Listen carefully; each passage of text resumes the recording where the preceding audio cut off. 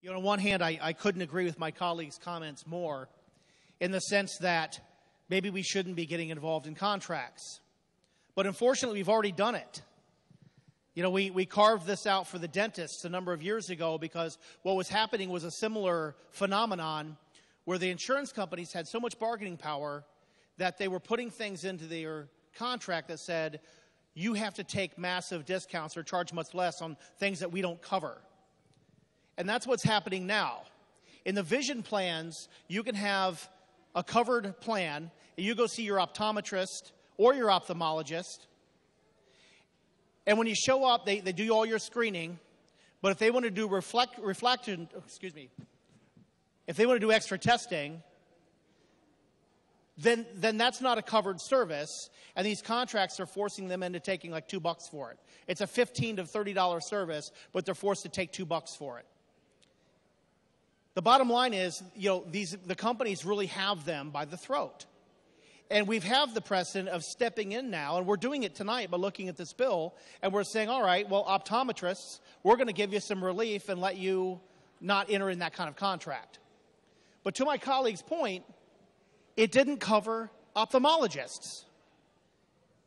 And ladies and gentlemen, I have learned so much about this over the last few weeks going through here, but optometrists and ophthalmologists do the same service. When you show up to get your vision screening, they're doing the exact same thing. Now we're telling them, oh, well, we'll let the optometrist get more money, but we're going to carve out and not let the ophthalmologist play. And I think that we talked about fairness tonight, and that makes no sense to me. How we can have a bill where we're going to carve out the optometrist and say, well, ophthalmologists, even though you do the same thing, you're not going to be part of it. So, Mr. Speaker, the clerk is in possession of an amendment. It's LCO 8239. Will the clerk please call the amendment? I'd be allowed to summarize. LCO number 8239, designated House Amendment Schedule A, and offered by Representatives Srinivasan and Carter. Ladies and gentlemen, we talk about fairness in here all the time. And I've said this before, oftentimes I feel like a referee because we get different groups coming to us asking for relief. And right now, there are some pretty difficult times out there for our optometrists, ophthalmologists, and opticians, all of which who provide eye services for our constituents. Yet somehow, through the process, this has only made it to us with just the optometrist.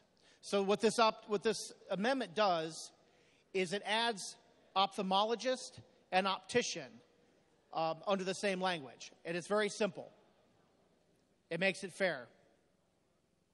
Mr. Speaker, I move adoption.